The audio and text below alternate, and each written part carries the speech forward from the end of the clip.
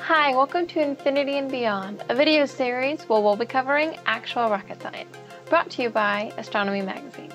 Each episode will take a brief dive into a different cosmic topic, covering it from the basics to the latest research. My name is Abigail Bullenbach, and today I'll be talking about some of the brightest and most distant known celestial objects, quasars.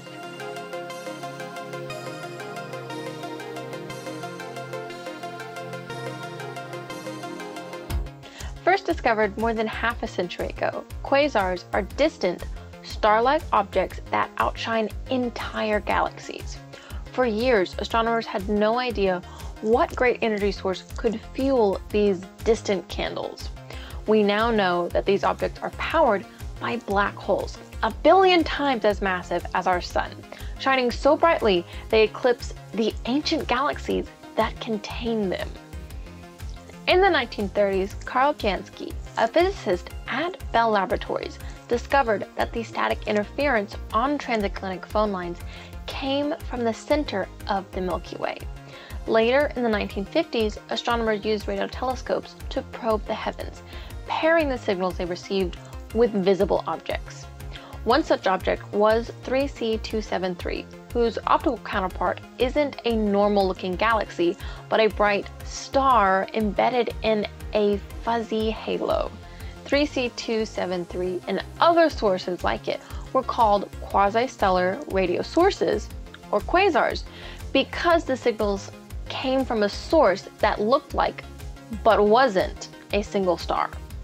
It wasn't until 1963 that astronomer Maarten Schmidt determined the distance to 3C273, a whopping 2.5 billion light years.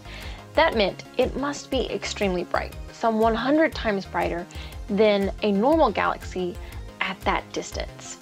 Numerous theories were put forth, from massive bursts of star formation to multiple supernovae going off. But in 1969, Donald Lynden Bell showed that matter falling into a supermassive black hole, billions of times the mass of our Sun, could explain the energy we see coming from quasars. Scientists now know that the tiny point-like glimmers of quasars are indeed signals from matter around supermassive black holes in the centers of galaxies. Although light cannot escape from the black hole itself, it can come from the accretion disk of infalling gas and dust before it disappears into the black hole forever. This gas and dust swirls together, heated by friction, until it becomes so hot and bright that we see it as a quasar. And this accretion disk is so bright that it outshines the entire host galaxy around it. Most quasars have been found billions of light years away. Because it takes light time to travel, studying objects in space functions much like a time machine. We see the object as it was when the light left it billions of years ago. Thus, the further away scientists look, the farther back in time they can see. Astronomers now know of hundreds of thousands of quasars. The majority of quasars exist during the early life of their host galaxy. That means older galaxies like the Milky Way may once have hosted a quasar that has long been silent. The most luminous and energetic quasars shine anywhere from 10 to 1,000 times brighter than the entire Milky Way. Quasars are the brightest objects in a larger class of objects known as active galactic nuclei, or AGNs. Although astronomers used to think different types of AGNs were powered by different objects, today they believe all AGNs are the same object, just seen from different perspectives or at different stages in their lives. The most distant known quasar is more than 13 billion light years from Earth. That means this quasar is shining at a time when the universe was only 670 million years old. Quasars this young, and the galaxies they live in, can reveal information about how the first stars and galaxies evolved.